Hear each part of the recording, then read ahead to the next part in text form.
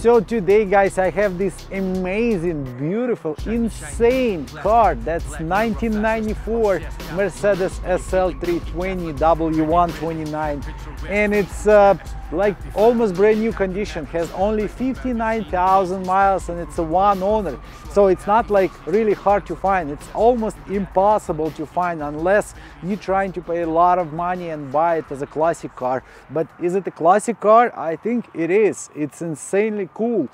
It has original paint on it.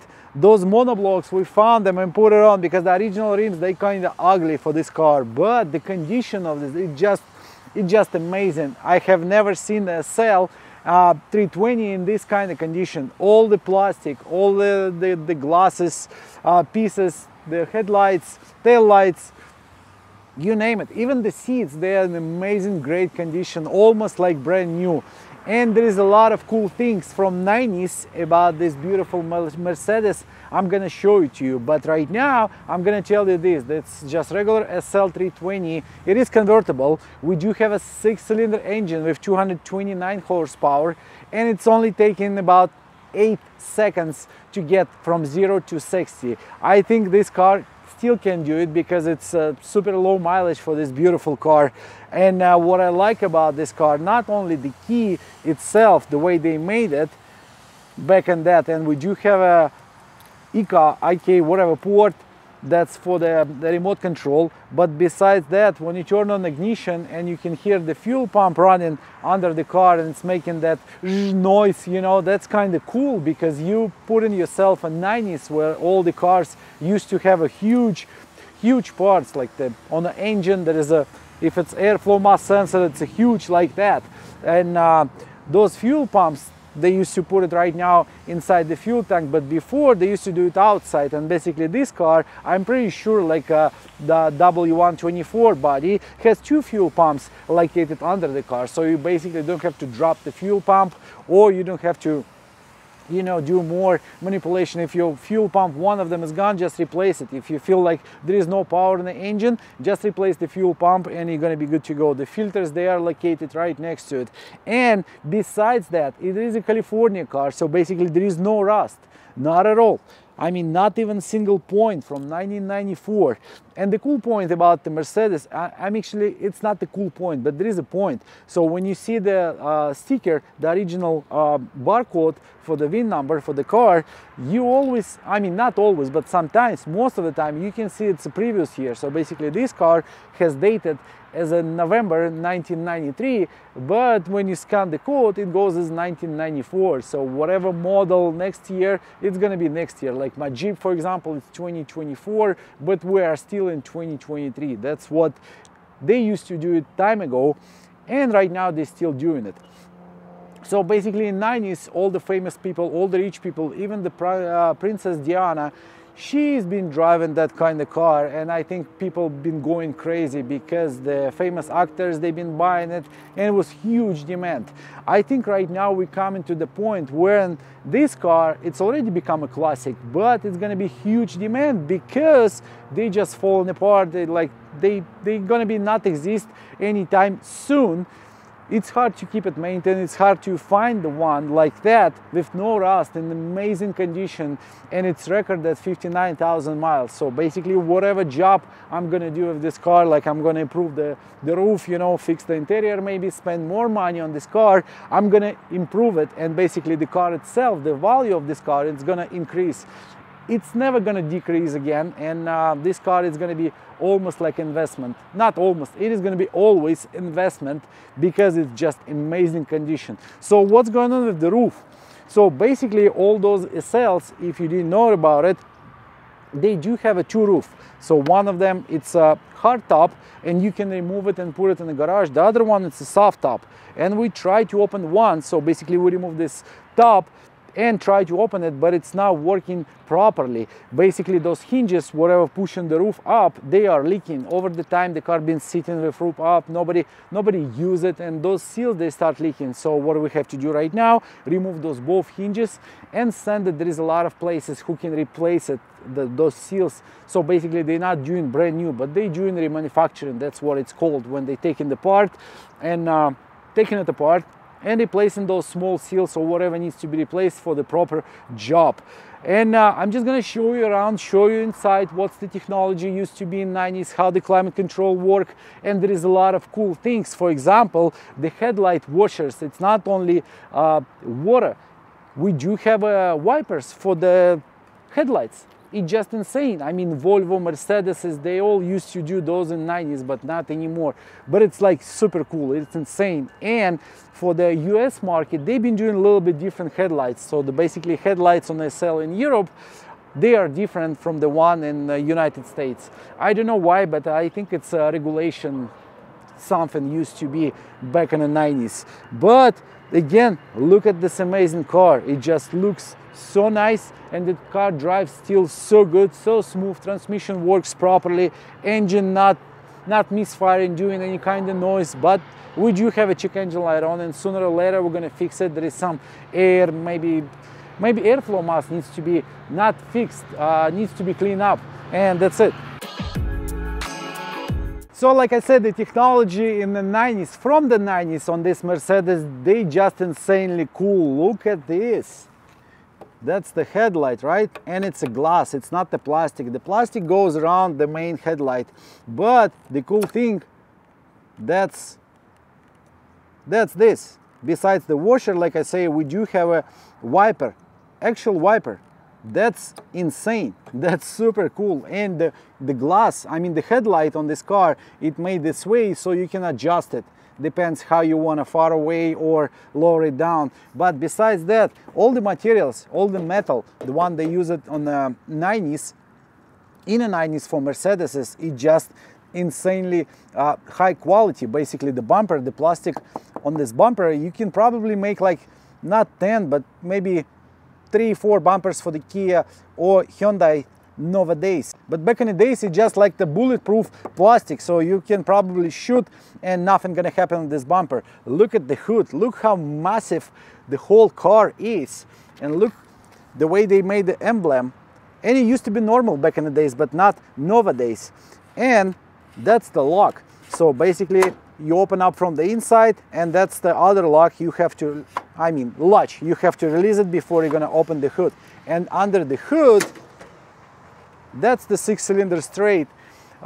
Nice engine, improved in any ways, and it's not Kaijitronic. That's the one I hate the most, 1994, because I used to have 1993 with Kaijitronic. I mean, I don't know if it was somebody replaced it or not, but fuel injector, it's much better. Kaijitronic is just given so many problems, but this engine can go 300,000 miles with no problem. Am I gonna face some oil leaks? And that's it. The transmission is strong enough for this body, and I think they maybe use different ratio, but if they change it for V8, even V12, there is a V12 engine available on this car, used to be. Transmission, I don't think they modified it a lot, so it's a really strong transmission. Look at the parts. I mean, right now you cannot find it. For example, you want to add some fluid to your power steering. What you have to do, you have to open the cover like that, right? Remove the nut, and you can add it. It's like the cup, the metal cup, full of power steering fluid, not like right now. Now I have to tighten it. So all the pipes, all the hoses, they are still original. Even the clamps, the original Mercedes, probably from that time, because it's 1994, and it looks like 1994. One clamp actually not original, but other than that, I see all of them in really great shape. So, and I like 90s. I like 90s, the technology. They've been trying, they've been doing a lot of different things, like on the Mercedes, the one I've been reviewing before, 210, they have a heater for your windshield fluid. It's just insane. Who else doing the same thing? Nobody. And the Mercedes not doing it anymore. But back in the 90s, I have no idea who else been doing that. Maybe the trucks, the big one, they've been doing kind of such a stuff. So there is an airflow mass sensor, and look at the connector. It's not a regular connector, so you have to twist it, and only after that you can pull it out.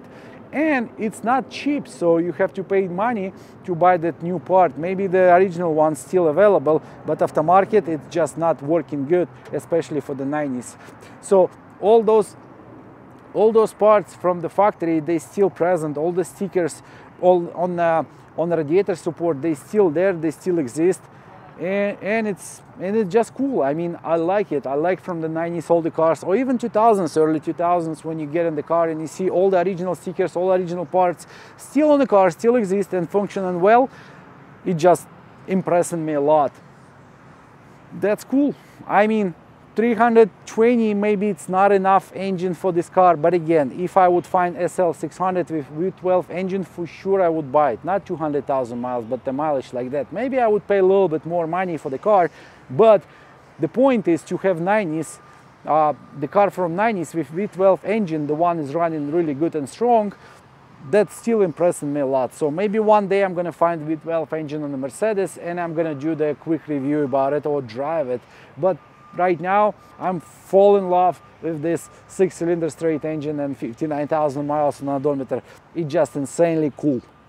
So inside this beautiful Mercedes, is it enough space? It's more than enough. It's a huge depth.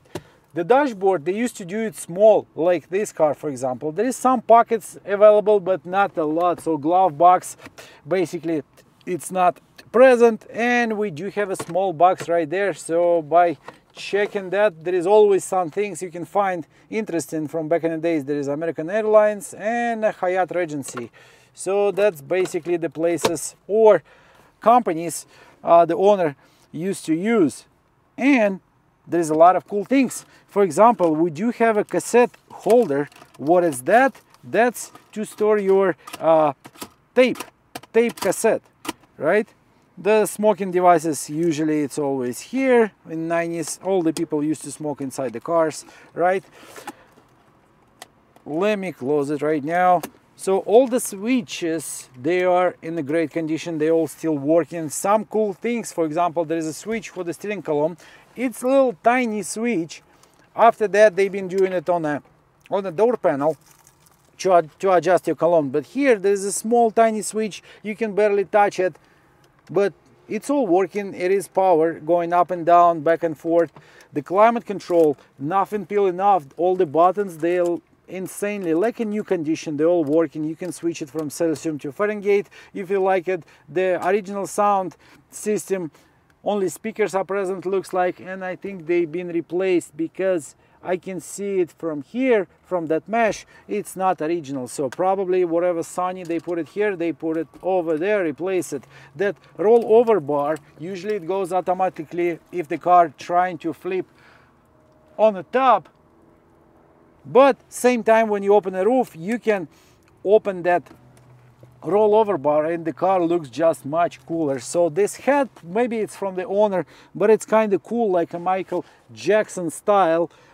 If you like that kind of stuff, I'm not really fan of that. But again, so what about the store compartments? There is one available in the middle. There is no phone. Usually in the 90s they already used to have those cell phones in the car, but interior it just made for like, I don't know, 50, 70 years. Look at the buckle, lock, latch. It's not present. I mean, it's not available nowadays, but Mercedes, they used to do it special forms and special, but I don't know what was technology, what was the idea of that, but it's not exist anymore. Look at this handle. It's a fully metal chrome piece to open the seat.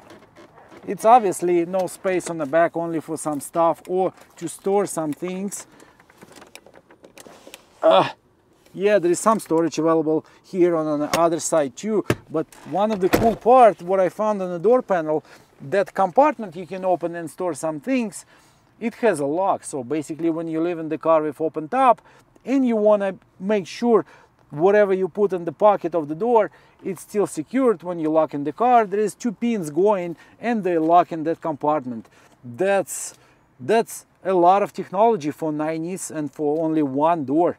So one of the reasons why I cannot open the roof, like I say, the glue is not exist anymore and we need to do some the upholstery on this car. Besides the hinges I have to replace to remanufacture, I mean to do it again, so they're not gonna leak and the roof gonna work properly. But this is I mean, obviously it's nothing, because when the roof getting so hot, the glue is just not working anymore. It's getting dry, and that's what you're gonna get. But I don't think, again, it's not the quality. The quality of the car overall, it's insanely cool. So that's why car from 1994, 30 years later, still exists in a great, perfect shape. So you get inside the car, you're taking the key, you cycle in the ignition lock. What are you gonna hear? That's a fuel pump. It's working outside. And it's making noise. That's cool. Especially you can hear that noise from outside. Means the car is working, means it is alive. And it's running smooth, there is no misfire, nothing going on. Like I said, there is check engine light on. For the airflow mass sensor, needs to be probably cleaned up and put it back with new air filter, and that problem gonna go away. Steering wheel, it's so tight, and it's not the sport car, so same time it's easy to turn, you know, and it's kind of cool. For me, I don't like the huge, big steering wheels like this. I would do something smaller, like AMG or maybe Chinese steering wheel. It's a little bit smaller, but the airbag gonna stay the same. But to keep the condition, I mean, to keep the car in original condition, the factory one, so it's gonna bring more value for that later on. But again, it is original, so it's always better to keep it the original way. The exact mileage we have right now, it's 59,668 miles. That means I don't want to go over 60. I'm actually gonna go, why not?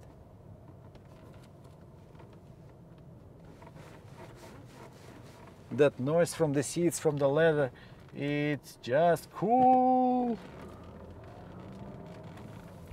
So we're just gonna drive it a little bit. Obviously I'm not gonna take it to the freeway and run it on a high speed. Number one, that's traffic's everywhere. Number two, it's not that fast. So 8 seconds, it's like somebody asking you, what's your car making from 0 to 60, and you saying yes.